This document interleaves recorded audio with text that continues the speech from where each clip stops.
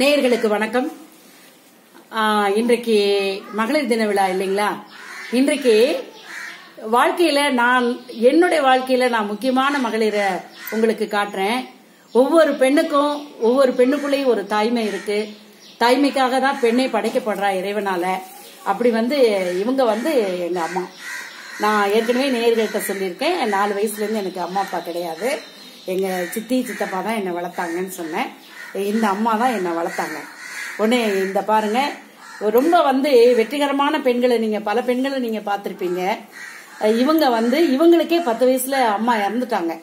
அத மாதிரி ஒரு சூழ்நிலையில தாய் தகப்பனார் இல்லாத குழந்தைய வளர்க்கணும் அப்படின்னு சொன்ன உடனே துணிஞ்சு நான் எங்க சித்தப்பாவை கல்யாணம் பண்ணி நான் இந்த குழந்தைய நான் வளர்த்து ஆளாக்குறேன்னு ஒரு சேலஞ்சா எடுத்து என்ன வளர்த்து இன்னைக்கு நான் 62 வயசுல நான் சக்சஸ்ஃபுல் பெண்ணா இருக்கிறதுக்கு காரணமே எங்க அம்மா தான். எங்க அம்மா சொல்லுவாங்க, நீ ஒவ்வொரு விஷயத்திலையும் எந்த விஷயத்துல நீ எங்கேயாவது நீ தோல்வியில துவண்டு போகாத. துவண்டு போனீன்னா அடுத்த நிமிஷம் என்ன செய்யலாம்னு யோசி. படிக்காத நான் 6 பிள்ளைகளை பெத்துக்கிட்டு உன்னையும் சேர்த்து வளர்த்து ஆளாக்கி நான் எவ்வளவு பெரிய ஆளா இருக்கேன்.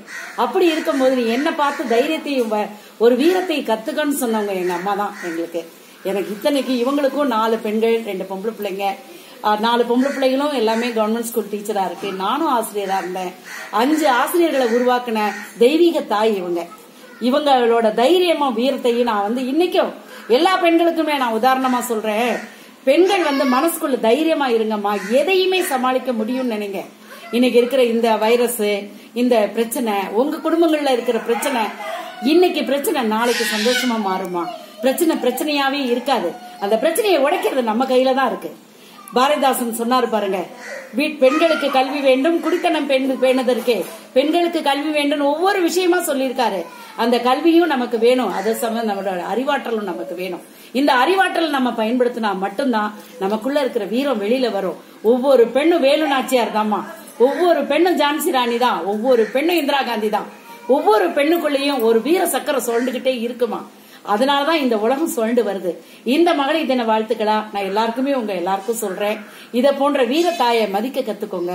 ஒவ்வொரு பெண்ணும் அவங்களோட அம்மாவை பாருங்க, அம்மாவுக்கு செய்யுங்கம்மா. ஒவ்வொரு பையனும் அவங்க அம்மாவுக்கு செய்யுங்க.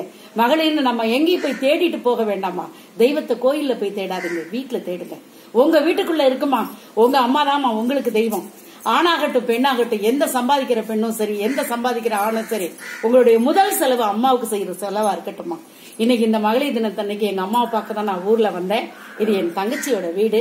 இங்க இருந்து உங்களுக்கு இந்த வீடியோ நான் போஸ்ட் பண்றேன். எனவே இந்த வீடியோ உங்களுக்கு பிடிச்சிருந்தா லைக் பண்ணுங்க, ஷேர் பண்ணுங்க, சப்ஸ்கிரைப் பண்ணுங்க. மீண்டும் ஒரு வீரமான வீடியோட உங்களை சந்திக்கிறேன். நன்றி, வணக்கம். கட் பண்ண